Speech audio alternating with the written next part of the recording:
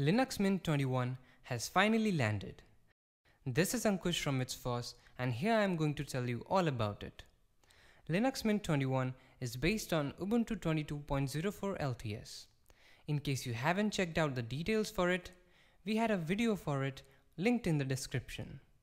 While most Ubuntu-based distributions have similar feature improvements, Linux Mint tends to stand out of the crowd. To start with, you can find refinements in the file manager. Finally, with Linux Mint 21, we have thumbnail support for various file types that include WebP, app image, and more. It really adds to the user experience when compared to a situation where you did not have any thumbnail icons for certain files.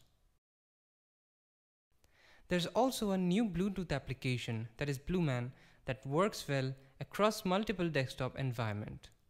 It is capable Bluetooth manager with advanced options. Not everyone would need those options, but it's good to have them.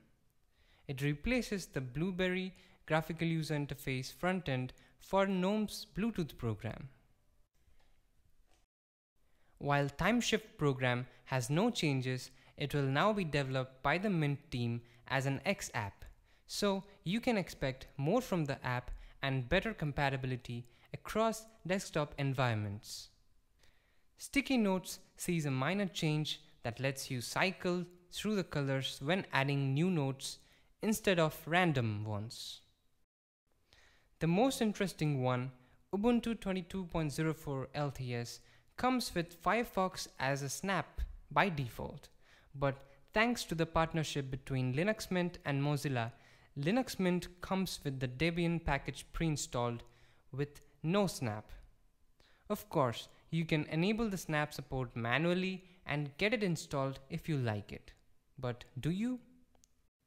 Rest of the changes include the usual new wallpapers, subtle improvements under the hood, newer Linux kernel 5.15 LTS, which comes with various hardware refinements, and ultimately Cinnamon 5.4.2 for this edition, and Mate 1.26 and XFCE 4.16 for other editions. Cinnamon 5.4.2 does not have any visual differences, but it comes with an upgraded window manager with many technical improvements and a revamped codebase. So, what do you think about Linux Mint 21? Do you like it? Have you tried it out yet? Let us know your thoughts in the comments down below.